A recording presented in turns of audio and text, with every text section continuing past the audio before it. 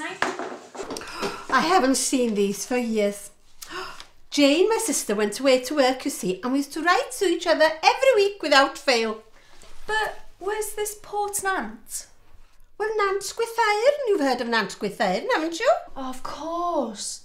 That's where the Welsh Language Centre is today. I didn't know that you lived there. Oh, yes, I did. But it's over 60 years ago by now. I'm sure it's changed a lot, you know. We should go down there and see. Oh, it was hard enough to go up and down the Nant when I was young and nimble. And look at me now. Don't worry.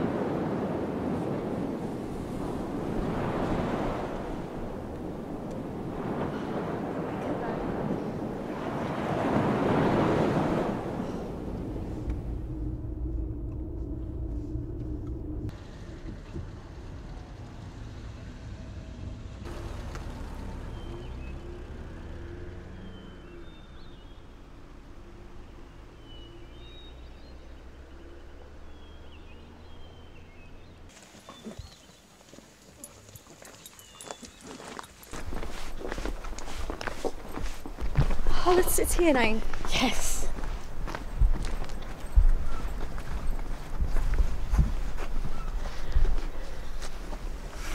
Oh, isn't it lovely? To my dearest Jane, how are you? Have you any news from Aberystwyth? Is your master treating you as he should? It would be worth you coming home just to see the colourful flowers in the Nant's gardens. Day is so proud of his vegetable patch. He grows potatoes, swede, carrots and turnips, and he reminds us every mealtime. 9 Seaview. This is where our family lived. Oh. But aren't they called Tryma Mynydd and Tryma Môr? Oh, maybe so, but they were called Seaview and Mountain View then. And the quarrymen from Nant used to live in all the little houses, and they kept them so nice and tidy, all with their little gardens. Oh. At the end of the month, Elizabeth Cannell is going to work as a maid in Glynllifon near Caernarfon. It will be very strange in the Nant without her. And the big shock is that Harriet, Dick Miner's daughter, left school last week. She has just turned 13 years old, but she will be working the co-op store from now on. Bayview. This is where the co-op was. The quarry owner owned this. And my mother used to send me here with a list to buy groceries every week. And there's the chapel, look, Capel Sailor. Did you go there often, Anne? Oh, 3 times every Sunday, my girl, 3 times every Sunday.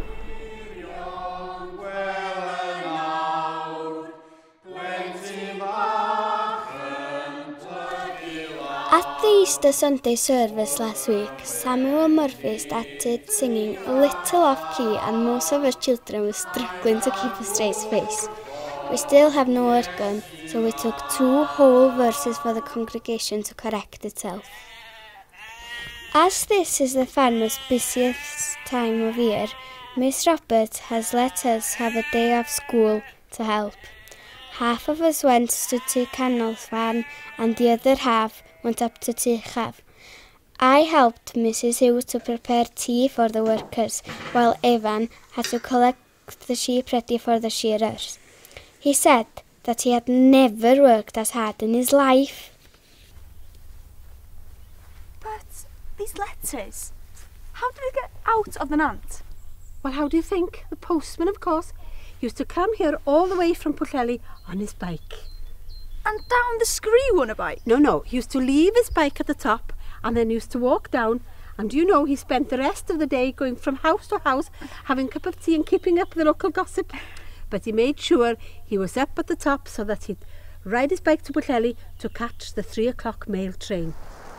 So, was Grandad a quarryman?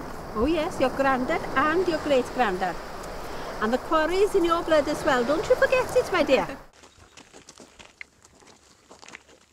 Our brother John has just started working in Nant's quarry. He's in his element working alongside Hugh Evans and Albert Hind on Bank, Buenos Aires. What's a bonk now? O bonk or gallery was a name given to every part of rock where the quarrymen worked. There was bonk isa, bonk ucha, bonk sir fôn.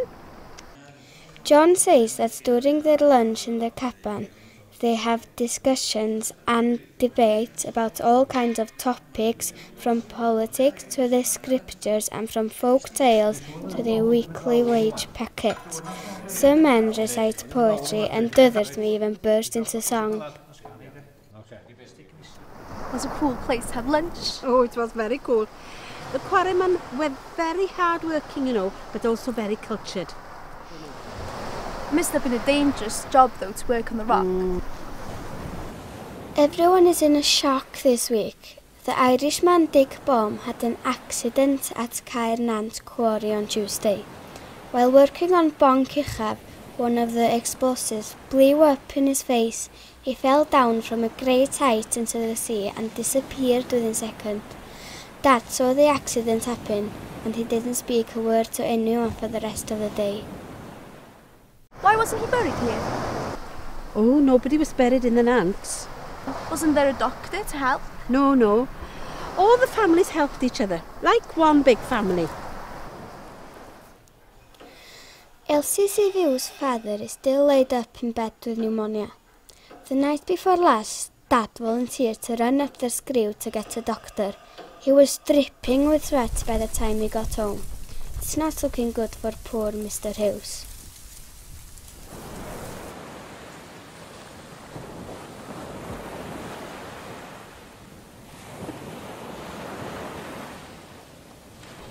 How often did the ships come to the Nant? Oh, every day when the quarry was at its peak. We had to race down to the jetty today to see the ship coming in with fresh supplies. The name of the ship was Calchfen, and Dad said that she was going to take a load of granite back to Liverpool. We watched as men carried bags of coal to their houses, and before leaving they gave us a bag of chocolate to share. What a treat! Do you miss the place, Nine? Oh, yes, I do.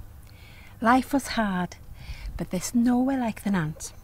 You see, Sarah, Nant Gwytheyrn is more than a language centre to me.